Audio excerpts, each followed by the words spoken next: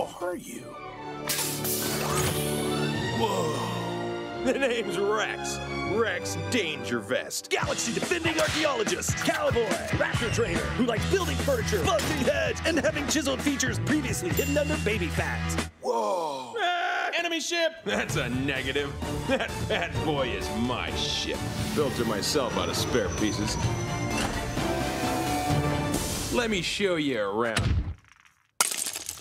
Hey, you broke my ship. Listen, kid, you can build anything, but there ain't nothing you can't break. I don't get it. Hammer time.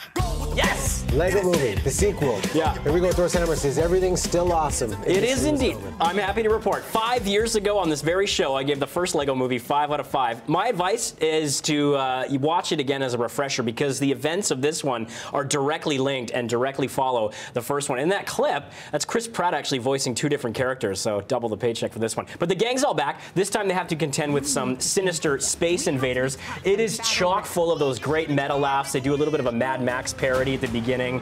Thrilling action, dazzling visuals. I saw it on the IMAX with Deja. Couldn't get enough. Now, the plotting is occasionally zany. A lot of people had that problem with the first one, but I just think it's got such zeal and such verve to it. It's also got all kinds of earworm-inducing pop songs.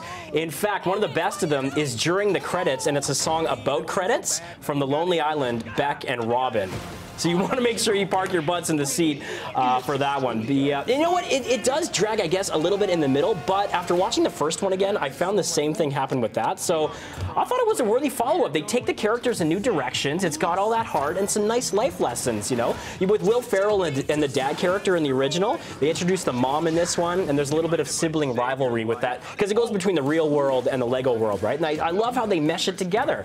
Oh, the Raptors were so good. I almost felt like in the first one, and the movie was highly entertaining. Yeah. The edits were so frantic. Do you still get that quick pace in the sequel? Not quite as bad. It's still definitely at a fast pace, but I didn't find it as jarring. And for the sci-fi buff in me, I loved that a lot of it was a space adventure. No, you didn't go to this movie alone. No. Let's see what 4-year-old Deja thought about it. All right, Deja, we saw the Lego Movie 2 the other night. What did you think? Good! Why was it good? I like the raptor part and the song. The raptor part and the songs. Okay, what's the verdict? 5 out of 8. Whoa, 5 out of 8. Not bad. She got a whole new scale here. 5 out of 8. She loves giving them out of 8. I can learn a lot from her. She's a tough critic. But I'm going to go 4 out of 5. Oh, man. That's right.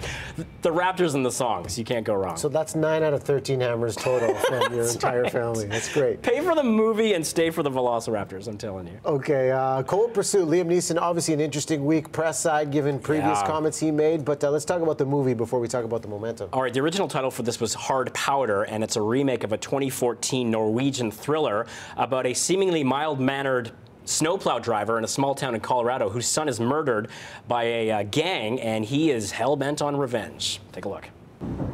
Dante says hello. I don't know any Dantes. Yes, you do.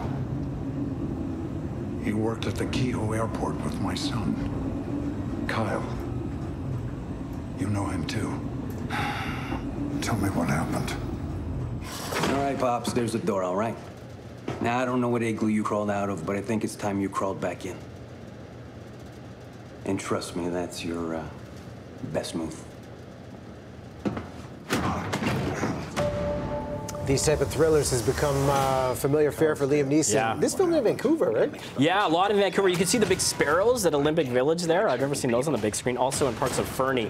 What sets this apart from other Liam Neeson action vehicles, they try to go for dark comedy. So I was expecting this Fargo-esque kind of romp that navigates that fine line between comedy and drama, but it's not. The jokes are totally flat. And I just thought it was like a B movie. He typically carries the film, and it does have some decent moments. And sure, it's got some sporadic laughs, but it wasn't witty. And they cram this great cast into the movie, but they don't know what to do with them. Particularly Laura Dern, who plays his wife, completely underutilized. And when you have a talent like Laura Dern, you need to use her and showcase her abilities. Plus, Liam Neeson, in the middle of the film, does like a disappearing act while they examine this turf war between these rival gangs. So that was super disappointing. Also, the villain, Tom Bateman, he's a lovely British actor. He's trying to hide his accent, and he can't do it. It reminded me of Jamie Dornan in those 50 Shades movies where he's trying to cover up his Irish You accent. love those movies too. Oh yeah, big fan. Sloppy editing, generic writing, and a waste of a talented cast. How many hammers? 2 out of 5. Okay. Looks like the Lego movie is the one to watch this weekend. Oh yeah.